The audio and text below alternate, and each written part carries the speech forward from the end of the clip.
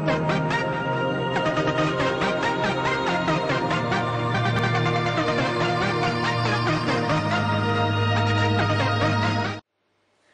back, guys and girls.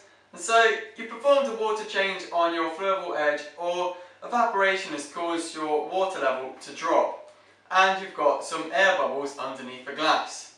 You want to get rid of them. The simple cure for this is you want a magnet cleaner.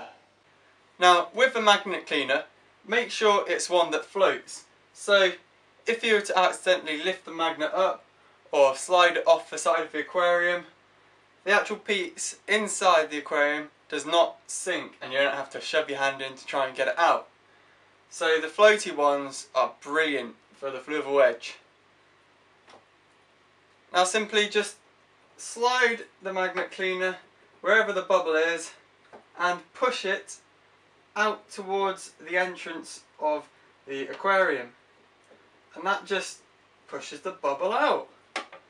Simple as. Now you can be as persistent as you want with this to get rid of all the little tiny bubbles, or just get rid of the big ones.